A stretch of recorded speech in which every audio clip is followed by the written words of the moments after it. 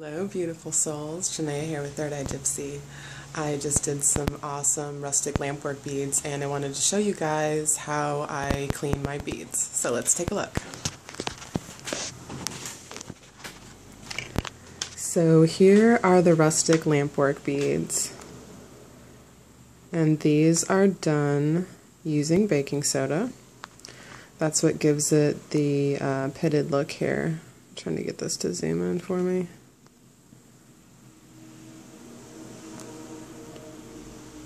So as you can see these little kind of holes in this kind of dusty looking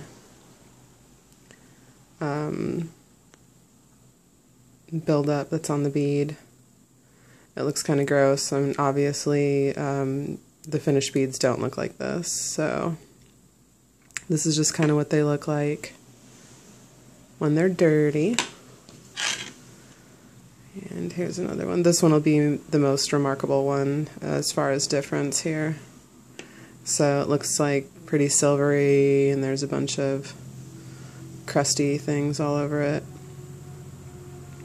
So the first thing I do with these after I make them is I soak them in water like I would if I was going to clean any of my other beads. So let's go hop to the other room and I'll show you that. So here we are in the kitchen where I have my beads soaking, and what I've done is these have been soaking in water for a little bit, and you can see, let's see here, it's going to focus for me. There we go. You can see how some of that nasty stuff has come off. It looks a lot cleaner now.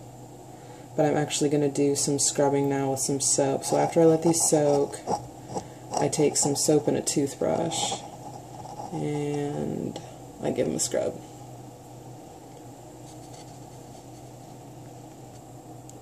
So here I've got my soapy toothbrush, and I'm just going to go and brush them. I'm just going to give them a good scrub here. And I'm just using regular soap. This is Dawn soap, but you can use kind of whatever dish soap you have. So I'm just getting all nice and soapy and stuff. And then I'm going to rinse.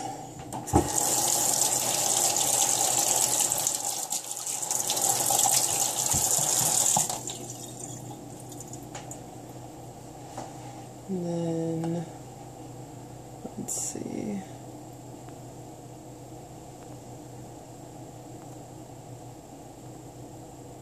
Now it should look a little bit more clean. It's not wanting to focus for me. I'll try this again.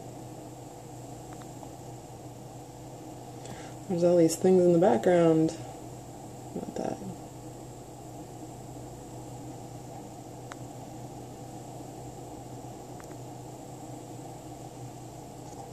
Anyway, so I've got this nice and clean, and then I'm going to put it in an etching solution. Okay, so next we're going to put this in etching solution. Now you want to wear rubber gloves, which I am not wearing because I live dangerously, and you want to do this not around food stuff. It looks a lot closer in the photo than it is, so you'll just have to trust me that it's not on top of the stuff. So actually I want to show you this one. This is the one that's going to be the most remarkable. See how dirty this one looks? It's just really not wanting to focus. Oh, there we go for a second. There. See, it's pretty dirty looking, so this will be the most magical one.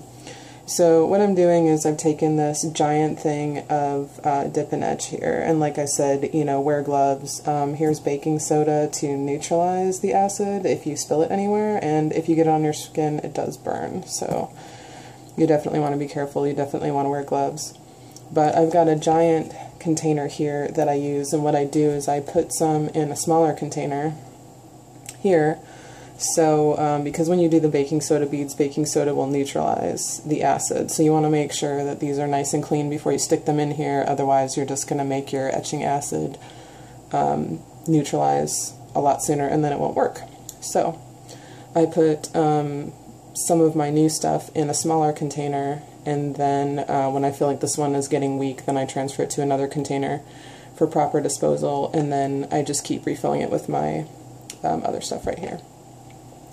So we take these little babies, and we're going to kerplunk here, which they also tell you not to stick metal in here, so, you know, as you will, but I find this to work best for me, because I believe metal also makes the etching acid not as strong. But this is how I do it. So I just stick them on the mandrels in here so that the liquid gets all the way around the bead.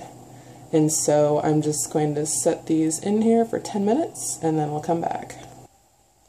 Okay, so now my beads are done in the etching solution, and I'm going to make a little neutralizing bath here. So I've got some baking soda, and I poured it in this bowl, and then I'm going to add some water.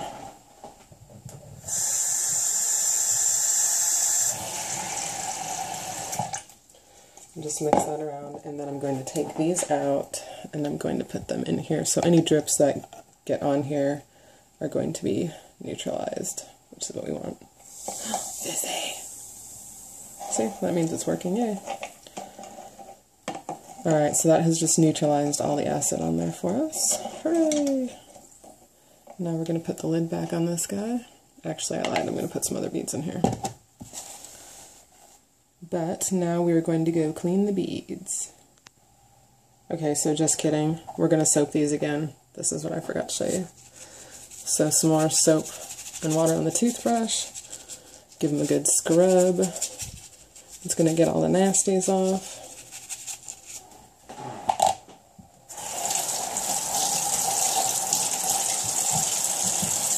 Alright. There we go. That's how it looks. Look how magical. See, I told you this one would be the most impressive one. Pretty amazing, huh? It was like super dirty.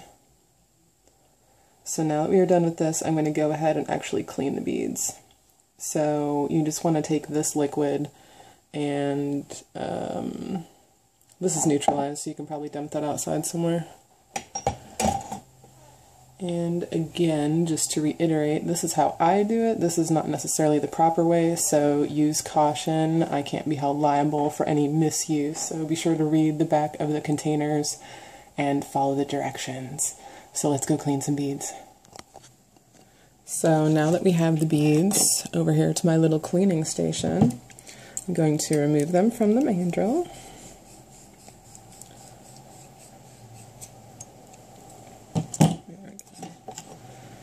And then I just take my mandrel and I kind of run it through here a few times and try to loosen up any bead release in here. And you can kind of see the water got dirty there. And you want to remember bead release is toxic, which like most art supplies are, but especially when it is in powder form, when it's dry, you don't want to breathe that in. So now I'm going to just clean this with my Dremel. This is my Dremel. Whoop whoop. Pretty awesome. This thing is super amazing. It makes bead cleaning super fast.